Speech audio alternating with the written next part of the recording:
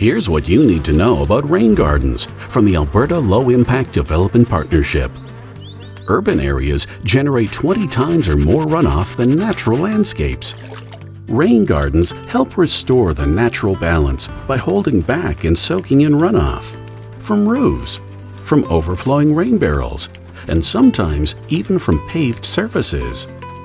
Rain gardens offer many benefits, including biodiversity, especially habitat for our pollinators, temperature moderation, and carbon sequestration. So how do rain gardens work? Rain gardens are like a regular garden. They just have a depressed surface. When it rains, some water soaks in deeply and a lot is used by the plants.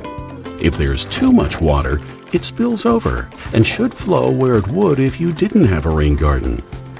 As a bonus, rain gardens clean up runoff through all kinds of natural processes.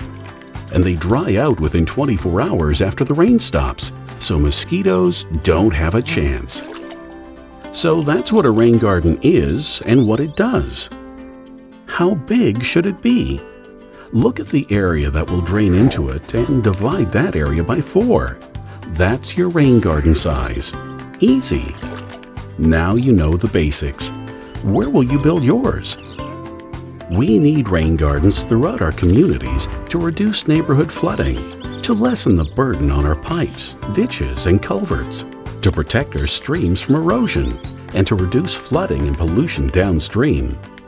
Every part of the landscape has a role to play in restoring the natural rainfall balance. For more resources on this and other low-impact solutions for the Northern Prairies, visit alidp.org.